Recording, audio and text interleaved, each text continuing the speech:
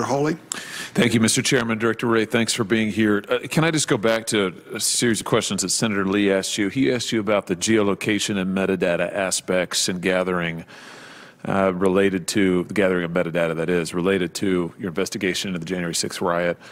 You said you weren't familiar with the specifics. Can I just clarify your responses to him? So when you say you're not familiar, are you saying that you don't know whether or not the Bureau has scooped up geolocation data, metadata from cell phone records from cell phone towers? Or do you not know, or are you saying that the Bureau maybe or maybe hasn't done it? Just tell me what you know about this. So when it comes to geolocation data specifically, again, not in a specific instance, but just even the use of geolocation data, I would not be surprised to learn, but I do not know for a fact that we were using geolocation data under any situation in connection with the investigation of the 6th. But again, we do use geolocation data under specific authorities in specific instances. Because this is such a sprawling investigation, that would not surprise me. When it comes to metadata, which is a little bit different, obviously, than geolocation data, I feel confident that we are using various legal authorities to look at metadata under a variety of situations. But again, the specifics of when, under what circumstances, with whom, that kind of thing, I'm not in a position to testify about with the sprawl and size of the investigation, and certainly not in a congressional hearing. What authorities do you have in mind? You said that you're using the relevant authorities. What authorities are they? Well, we have various forms of legal process we can serve on companies that will allow us to get access. And that's been done? Well, we're using a lot of legal process in connection with the investigation, so yes. But specifically serving process on companies invoking your various legal powers to get data from companies, that's been done in the case of gathering this data?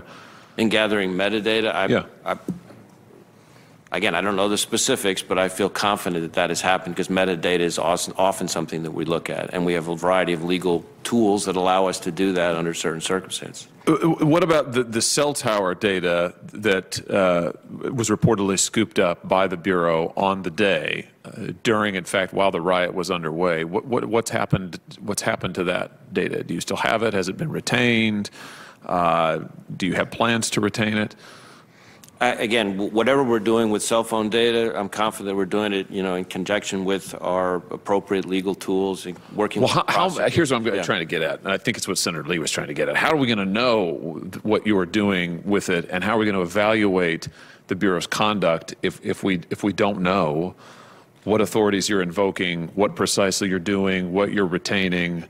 I mean, this is, you said to him repeatedly you weren't familiar with the specifics. You've now said it to me. I don't know.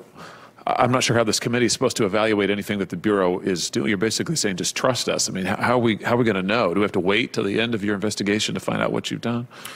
Well, certainly I have to be careful about discussing an ongoing investigation, which I'm sure you can appreciate. But all the tools that we have are done in conjunction with prosecutors and lawyers from the Justice Department. Now, if there's information we can provide you before an investigation is completed that goes through what some of the authorities we have, the tools we have, et cetera, we could probably provide some information like that might be useful to you to help answer the question. That would be helpful. Thank you. I'll hold you to that. Let me ask you about some other things that have been reported in the press. Particularly, there have been a series of reports that the Bureau has worked with banks in the course of the investigation into the January 6th riot and both before and after, and that some banks, in particular Bank of America, may have handed over data for 200 plus clients who may have used their credit or debit cards to make purchases in the D.C. area. Well, what do you know about this? Has Bank of America voluntarily turned over information to the Bureau about its customers? I don't know any of the specifics, so I'd have to look into that. And so has the FBI requested similar information from any other companies, to your knowledge? Again, sitting here right now, I do not know the answer to that question. I do know that we work with private sector partners, including financial institutions, in a variety of ways all the time in a variety of investigations. But exactly the specifics of what may or may not have happened here, that I don't know sitting here as we're talking today. As I'm sure you can appreciate, my concern here is that 12 U.S.C. 3403 prohibits financial institutions from turning over confidential client records, unless, of course, they've got reasonable suspicion that there's a crime being committed. Now, the news reports on this have indicated that the financial institutions were doing this in cooperation with the Bureau without any such indication of a crime. They're just turning over reams of consumer data. That obviously would be a major legal problem, a major legal concern. Can you try and give me some answers to these questions? I appreciate you say you don't know today, you're not aware of what's going on, but can you look into this and follow up with me on this? I'd be happy to see if there's more information we can provide you on the subject. As I said, we have a variety of ways in which we engage with financial institutions in particular. And as you referenced, there's a number of legal authorities that describe when you can and cannot do that and how that's supposed to work. So I don't want to get out, as they say, over my skis and try to characterize what may have happened in this specific instance, but I'm happy to look into it and see if there's more information we can provide. What about some of the technology companies, Facebook, Google, Twitter, Apple, Amazon? Has the FBI had contacts with those tech platforms following the events of the 6th? We've certainly had contact with a number of the social media companies in connection with the 6th. So that much I know. Has the Bureau sought to compel any of those companies to turn over user data related to the 6th? Well, again, I can't tell you the specifics here, but what I will tell you is that I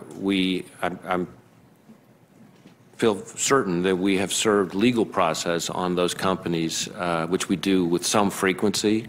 And we have received information from some of those companies. And whether that's true of every single one of the companies you listed, I can't say for sure, but I suspect it is because we work with the social media companies quite a lot. Are you aware of any of the companies voluntarily turning over data to the Bureau in relationship to the events of the 6th? I can't, sitting here right now, I can't say for sure.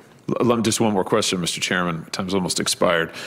Is the FBI, are you currently pressuring any of these platforms, these social media platforms or tech platforms, to include backdoors in their software that would help defeat end-to-end encryption? Are we pressuring? Are you encouraging? Oh, are you pushing for? Are you? Is it your desire to get such access? We are not trying to get backdoors. That is, I think, a criticism that gets leveled our way by people who don't understand our position often. So I appreciate the opportunity to address it here. We are concerned about end-to-end encryption, especially default end-to-end encryption in connection with a lot of these platforms. And we are concerned that if these companies continue to move in the trajectory that they're moving in, we are going to find ourselves in a situation where no matter how bulletproof or ironclad the legal authority, no matter how compelling the facts and circumstances, no matter how horrific the crime or heartbreaking the victim, we will not be able to get access to the content that we need to keep people safe.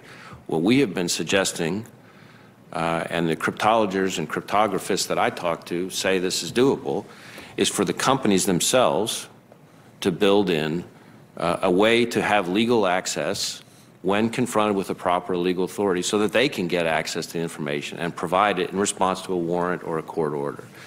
We're not going to have a key. We're not asking for a backdoor. That's a myth, an urban legend that has been directed our way. But this is a subject that I think the American people need to understand, because decisions that affect the life and blood of Americans all over this country, which normally are made by our elected representatives, are in effect getting made in corporate offices in big technology companies. And different people can come down in different places on that balancing, but I would submit that's a balancing that should be made up here and not by one company based on its business model. And in the context, for example, of child exploitation, we get, and to Facebook's great credit, we get millions of tips on child exploitation through NCMEC every year that help us prevent and rescue kids, hundreds of kids every year. If they move forward in the direction they're moving in, which is the direction, by the way, that Apple already went, we're going to be in a position where those tips, those leads, that content, that information will drop into the abyss. So the tips will be gone. The victims, all those kids will still be out there.